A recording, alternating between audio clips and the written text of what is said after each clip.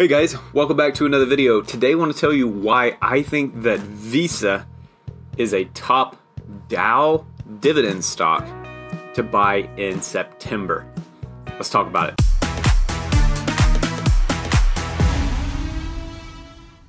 Hey guys, alright, so just to give you a little bit of context, Visa was a top pick from a lot of analysts in August. People love this company. When it comes to Dow Jones Industrial Average and dividend stocks, this is a fantastic company. Visa's stock remains undervalued this month and presents a compelling buying opportunity, and that's exactly what I want to talk about today. So let's first of all talk about the impact of those lower interest rates on Visa, because we're expecting some lower interest rates around the corner. Let's talk about it. Economists are predicting that the Federal Reserve is going to lower interest rates in September, which is going to benefit consumers that are looking to finance large purchases. Here's the thing though, and here's the implications, guys. Lower interest rates spur spending and economic growth, right? Reversing the Fed's high rate strategy, which is aimed at controlling inflation. But while it's beneficial to many companies, lower interest rates don't guarantee faster growth for Visa specifically. Let's look at their business model. Visa profits from transaction volumes. The more consumers that use Visa cards, the more revenue that Visa generates. And unlike banks, which benefit from high credit card balances through interest, Visa thrives through consumers using their cards frequently and paying off their balances in full. So it's a little bit different than traditional banks. And then I do have to mention the recession concerns. While economic growth is advantageous for Visa, a recession could actually negatively impact transaction volumes, leading to a slight decline in Visa stock despite broader market optimism. So just keep that in mind. But let's talk about Visa's foothold, guys, in the global payment processing industry. The shift from cash to digital payments, we're talking about credit, debit cards, mobile payments, is a key driver for Visa's long-term success. This is the big thing that's driving them, is our push away from cash and towards digital payments. And when it comes to their market position, Visa's extensive global network and partnerships with financial institutions make it a leader in payment processing. The only thing is, Visa has to balance credit card acceptance fees with the potential loss of sales for merchants who choose not to accept Visa. So Visa has to walk that fine line of, we want to charge a fee because that's how they get paid, with not charging too much of a fee because then the merchants have to pay it. Now, they are looking to expand internationally. They are expanding internationally. Visa continues to grow internationally while maintaining its dominance in the United States, capturing more than half of the purchase volume on general purpose credit cards in 2022.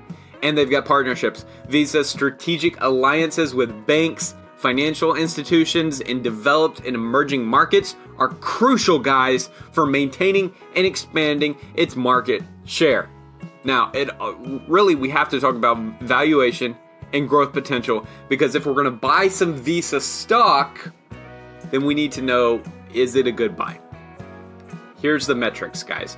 Visa traditionally trades at a premium because of its lower risk profile compared to banks, okay?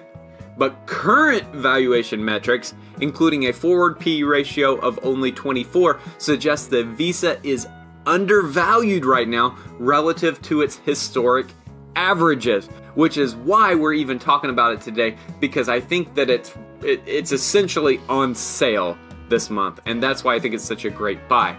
Visa's strong profitability supports its significant stock repurchase program and increasing dividends. Now, they only have a dividend yield right now of 0.8%. But Visa's focus on share buybacks effectively increases the shareholder value. And the low payout ratio, 21.5%, indicates ample room for future dividend growth alongside continued stock repurchases. And they have that competitive advantage, and they are a resilient company. Visa's established position, guys, in the payment processing industry provides a significant competitive edge. Now, there are some challenges, right? Visa faces competition from alternative payment methods like PayPal, Venmo, Zelle, cryptocurrencies. But despite these challenges, many digital payment options still rely on Visa's processing network in the background. So when we look to the future, Visa is well positioned, guys, to capture additional market share, especially internationally, and it's likely to remain resilient even during economic downturns which could happen in the near future. So, here's the investment thesis. Visa's robust business model, their competitive advantage, their attractive valuation, all of these things make it a compelling buy for September. Here's the long-term prospect. Visa's ability to navigate economic cycles, their ability to expand into their global presence.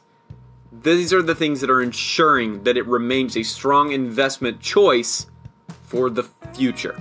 Now, I have to say, guys, I have not personally bought into Visa yet. If you want to know what stocks I am buying, subscribe to the channel, guys, because I post a video every week telling you what stock I am buying that week. And if you like this video, leave a big thumbs up for more videos like this. And guys, leave a comment down below because I love to read y'all's opinions, your thoughts, what you think about Visa, and really just stocks in general. So anyway, y'all have an awesome day, and I'll see you tomorrow with another video. Take it easy, and peace.